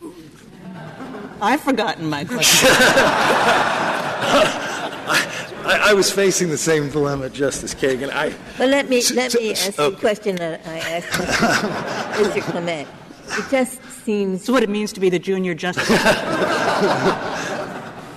It just seems very strange to me that there's no question we can have a Social Security system besides all the people who say, I'm being forced to pay for something I don't want.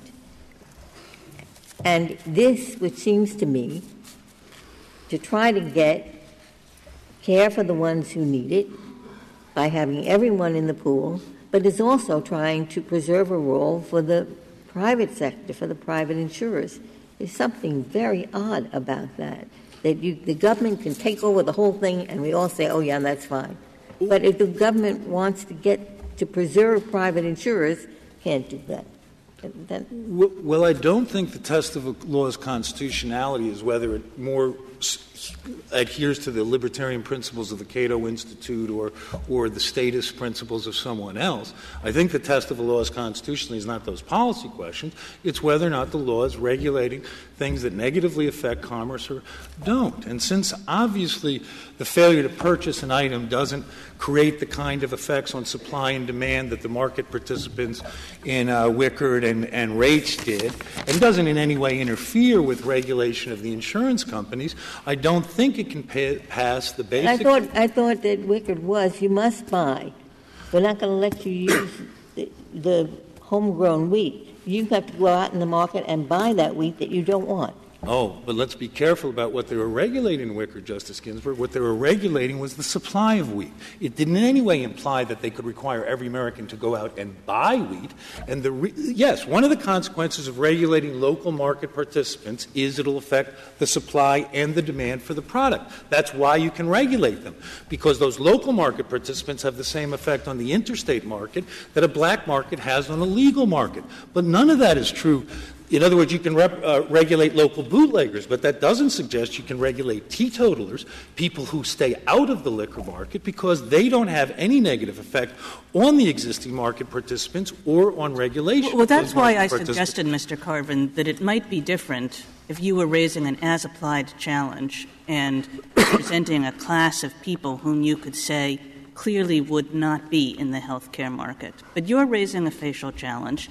And we can't really know which of the many, many people that this law addresses in fact will not participate in the health care market and in fact will not impose costs on all the rest of us. So the question is, can Congress respond to those facts that we have no crystal ball, that we can't tell who is and isn't going to be in the health insurance market, and say most of these people will be? And most of these people will thereby impose costs on the rest of us, and that's a problem that we can deal with on a class-wide basis. No, again, the people who impose the costs on the rest of us are people who engage in a different activity at a different time, which is defaulting on their health care payments. It's not the uninsured. Under your theory, you could regulate anybody if they've got a statistical connection to a problem. You could say, since we could regulate people who enter into the mortgage market and impose mortgage insurance on them, we can simply impose the requirement to buy private mortgage insurance on everybody before they've entered the market, because we're doing it in this prophylactic way before it develops. And No, that's not. I don't think that's fair, because not everybody is going to enter the mortgage market. Well, the government's position is that almost everybody is going to enter the health care market. 2 points, one of which Mr. Clements already made, which is the health insurance market is different than the health care market. But let me take it on full stride. I think everybody's in the milk market. I think everybody's in the wheat product market.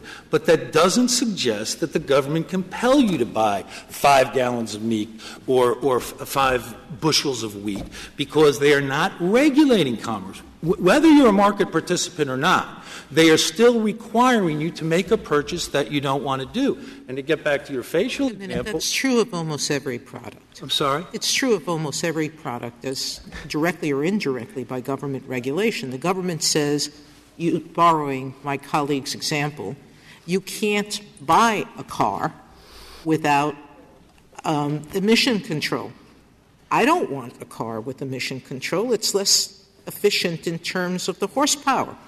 But I'm forced to do something I don't want to do by government regulation. You are not forced to buy a product you don't want. And I agree with you that since the government regulates all markets, there is no limiting principle on their compelled purchase. When they put these environmental controls on the car... They force me to buy, if I need, No. unpasteurized goods that don't have certain pesticides but have others.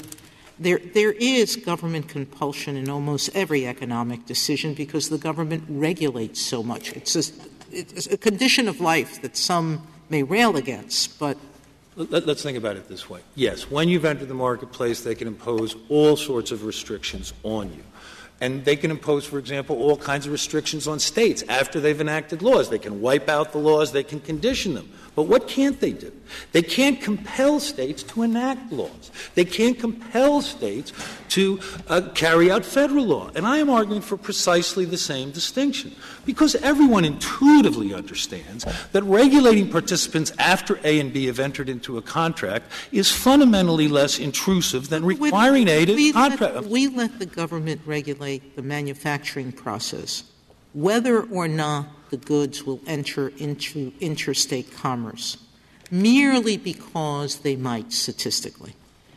There's all sorts of government regulation of manufacturing plants, of agricultural farms, of all sorts of activity that will be purely intrastate because it might affect interstate activity. I fully agree with you, Justice Sotomayor. So how is that different from saying you are self-insuring today, you're foregoing insurance? Why isn't that a predecessor to the need that you're eventually going to have? The cases you referred to, I think, effectively eliminated the distinction between participants in the intrastate market vis-a-vis participants in the interstate market. None of those cases suggest that you can regulate people who are outside of the market on both an intrastate and interstate level by compelling them to enter into the market. What about, the simplest counterexample for me to suggest is you've undoubtedly read Judge Sutton's concurring opinion. All right, he has about 2 pages, it seemed to me, of examples where everyone accepts the fact that under these kinds of regulations, the government can compel people to buy things they don't otherwise want to buy. For example, he gives, even in that farm case, the farmer was being forced to go out and buy grain to feed to his animals because he couldn't raise it at home. And he goes through one example after another. So what is your response to that, which you've read?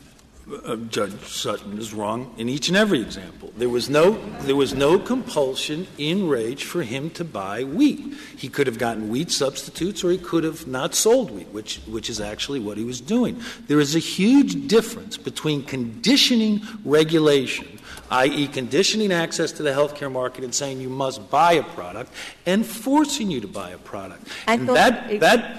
It was common ground that the requirement that in the insurers, the community-based one, and they have to insure you despite your health status.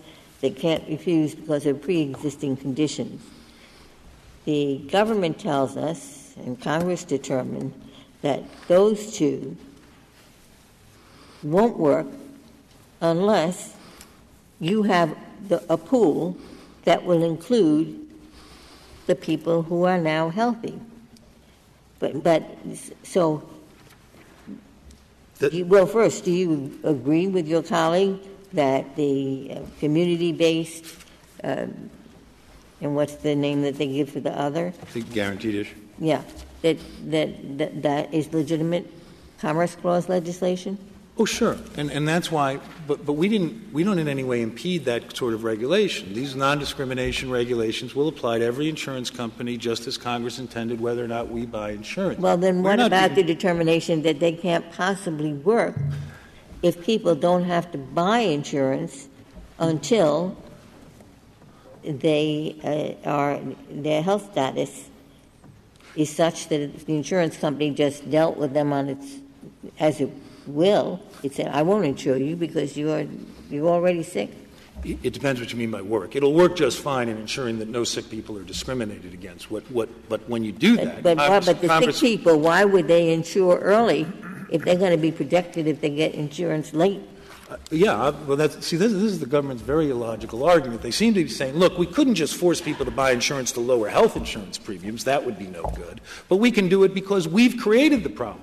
We, Congress, have driven up the health insurance premiums, and since we've created that problem, this somehow gives us authority that we wouldn't otherwise have. That can't possibly be right. Do you think that there's — what percentage of the American people who took their son or daughter to an emergency room and that child was turned away because the parent didn't have insurance, do you think there's a large percentage of the American population who would stand for the death of that child? They had an allergic reaction and a simple shot would have saved the child? One of the more pernicious, misleading impressions that the government has made is that we are somehow advocating that people get thrown out of emergency rooms, or that this alternative that they've hypothesized is going to be enforced by throwing people out of emergency rooms. This alternative, i.e. you condition access to health care on buying health insurance, is enforced in precisely the same way that the Act does. You either buy health insurance or you pay a penalty of $695. You don't have doctors throwing people out on the street, Did you say the penalty's okay, but not the mandate? I'm sorry. Maybe I misheard you. No. They create this straw man that says, look, the only alternative to doing the way we've done it, if we condition access to health care on buying health insurance, the only way you can enforce that is making sick people not get care. I'm saying, no. There's a perfectly legitimate way they could enforce their alternative, i.e. requiring you to buy health insurance when you access health care, which is the same penalty structure that's in the Act.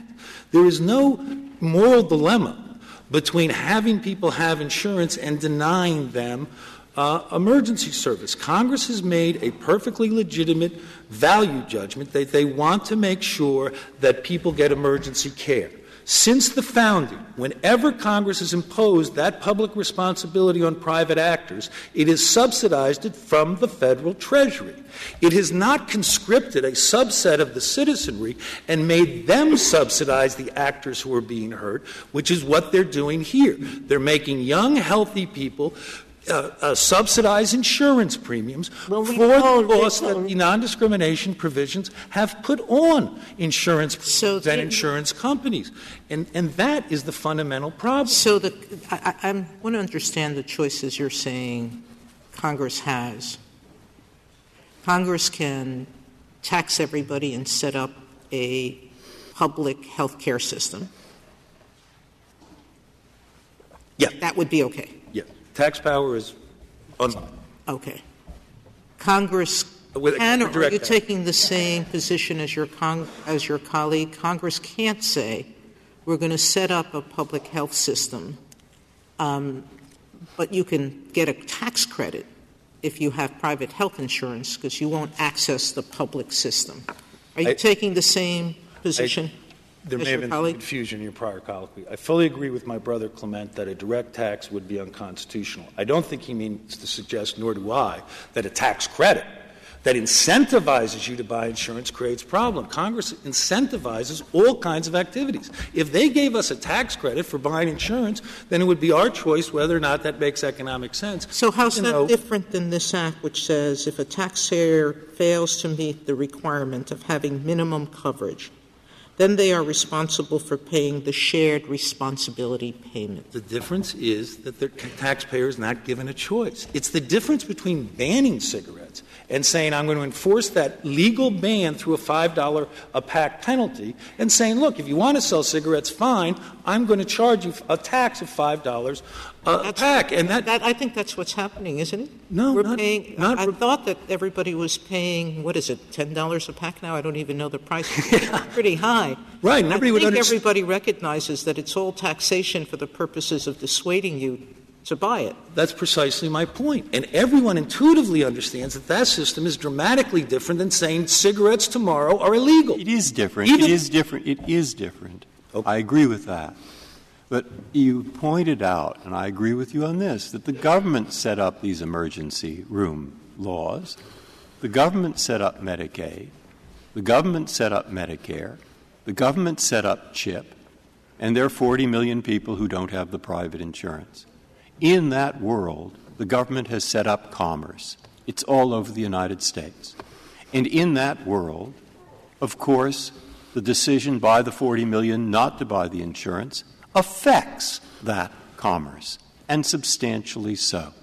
So I thought the issue here is not whether it's a violation of some basic right or something to make people buy things they don't want, but simply whether those decisions of that group of 40 million people substantially affect the interstate commerce that has been set up in part through these other programs. So that's the part of your argument I'm not hearing. Please. It is clear that the failure to buy health insurance doesn't affect anyone. Defaulting on your payments to your health care provider does. Congress chose, for whatever reason, not to regulate the harmful activity of defaulting on your health care provider. They used the 20% or whoever among the uninsured as a leverage to regulate the 100% of the uninsured. I agree that that's what's happening here. Okay. And the government tells us that's because the insurance market is unique, and in the next case it'll say the next market is unique. But I think it is true that if most questions in life are matters of degree, in the insurance and health care world, both markets, stipulate two markets, the young person who's uninsured is uniquely, proximately very close to affecting the rates of insurance and the cost of providing medical care in a way that is not true in other industries. That's my concern in the case. And, I may be misunderstanding you, Justice Kennedy. I hope I'm not. Sure, it would be perfectly fine if they allowed you do actuarial risk for young people on the basis of their risk for disease, just like you judge flood insurance on the homeowner's risk of flood. One of the issues here is not only that they're compelling us to enter into the marketplace, they're prohibiting us from buying the only economically sensible product that we would want, catastrophic insurance. Everyone agrees the only potential problem of the 30-year-old is he goes from the healthy 70% of the population to the unhealthy 5%. And yet Congress prohibits anyone over 30 from buying any kind of catastrophic health insurance. And the reason they do that is because they need this massive subsidy. Justice Alito, it's not our numbers. CBO said that injecting my clients into the risk pool lowers premiums by 15 to 20%. So, Justice Kennedy, even if we were going to create exceptions for people that are outside of commerce and inside of commerce, surely we would make Congress do a closer nexus and say, look, we're really addressing this problem. We want these 30-year-olds to get catastrophic health insurance. And not only did they deprived them of that option. And I think that illustrates the dangers of giving Congress these plenary powers, because they can always leverage them. They can always come up with some public policy rationale that converts the power to regulate commerce into the power to promote commerce, which, as I was saying before, is the one that I think is plenary. Mr. Carvin, a large part of this argument has concerned the question of whether certain kinds of people are active participants in a market or not active participants in a market. And your test, which is a test that focuses on this activity-inactivity distinction, would force one to confront that problem all the time. Now, if you look over the history of the Commerce Clause, what you see is that there were sort of unhappy periods when the Court used tests like this, direct versus indirect, commerce versus manufacturing. I think most people would say that those things didn't really work. And the question is, why should this test, inactive versus active, work any better? The problem you identify is exactly the problem you would create if you bought the government's bogus limiting principles. You'd have to draw distinctions between the insurance industry and the car industry and all of that. Return you to the Commerce Clause jurisprudence that bedeviled the Court before the 1930s, where they were drawing all these kinds of distinctions among industries. Whereas our test is really very simple. Are you buying the product, or is Congress compelling you to buy the product? I can't think of a brighter line.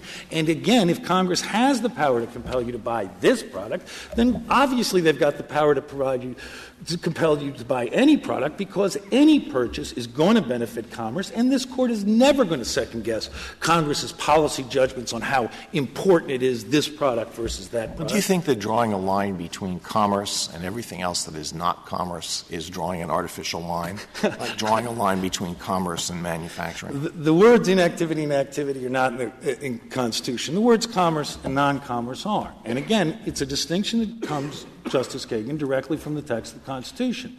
The framers consciously gave Congress the ability to regulate commerce because that's not a particularly threatening activity that deprives you of individual freedom. If you were authorized to require A to transfer property to B, you have, as the early cases put it, a monster in legislation which is against all reason and justice. Because everyone intuitively understands that regulating people who voluntarily enter into contracts and setting terms and conditions does not create the possibility of Congress compelling wealth transfers among the citizenry, and that is precisely why the framers denied them the power to compel commerce and precisely why they didn't give them plenary power.